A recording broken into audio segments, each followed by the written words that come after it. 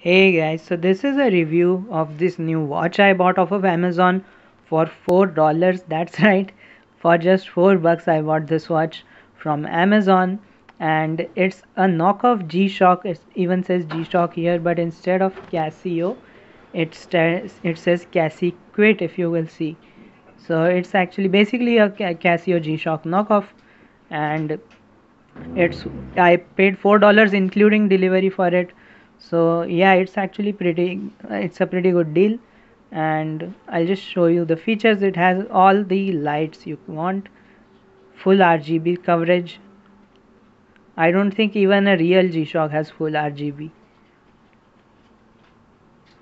As you can see, I can change the colors. I'm pretty sure even the real G-Shock won't have a feature like this.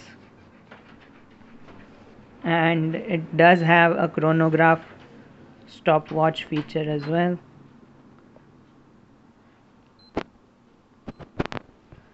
And it does have an alarm feature as well. This is the alarm, but I'm not going to set an alarm right now. But yeah, it has an alarm feature, a stopwatch, a chronograph feature. It has a 12-hour and 24-hour format feature. So like I use the 24-hour military time format, so that's supported as well. And you can use the AM PM format as well. Then it has the hours, minutes, seconds, date, month, and the day of the week as well. It's actually a pretty good watch. It's waterproof up to 100 meters, and it's obviously made in China. And yeah, it's pretty sturdy as well, just like a G-Shock. Like nothing is going to break this. I don't really have any complaints with this watch. The strap is also very comfortable. It's made out of some kind of rubber.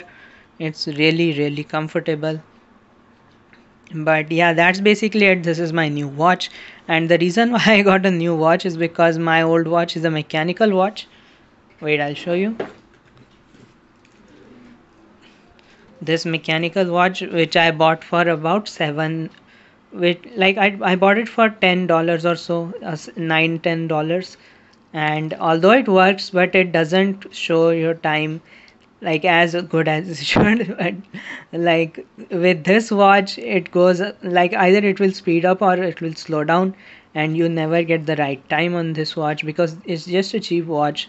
Even though it's a mechanical watch, I never like it's always either too much forward or too back. It gains or loses minutes every day, and that's just not practical at this point. So even though I like mechanical watches, and I'm going to keep this one, not selling this one, but I'm not using it daily anymore.